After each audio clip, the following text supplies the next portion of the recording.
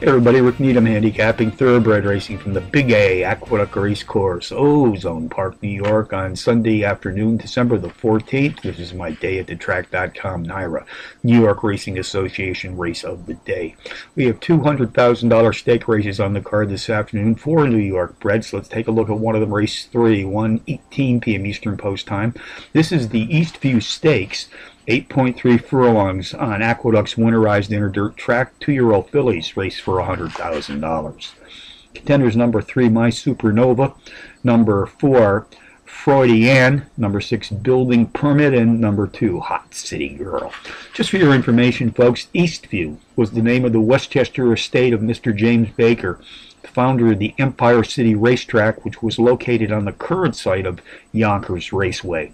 Here in the 77th renewal of the stakes test for New York breds, number 3, My Supernova, takes the least significant step up in class to enter the stakes field, has hit the board in power run fashion in 3 of her 4 career starts, including a power run win to break her maiden in her second race back.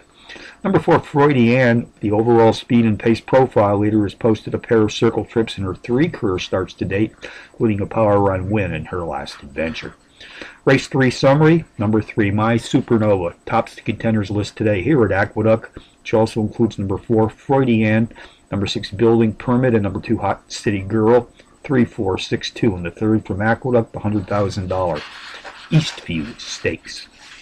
Bonus long shots: Parks Racing, Bensalem, Pennsylvania, race 4, 5-1 shot. Number 5, Bay State Justice, hit the board in power run fashion in 4 of his last 5, including a power run win in his third race back.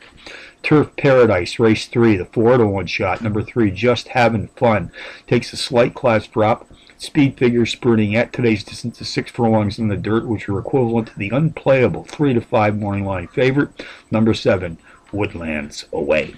So handicapping from Aqueduct on a Sunday, and there's racing here on Monday afternoon. Rick Needham for day at the track.com. Remind you as always to please bet with your head, not over it.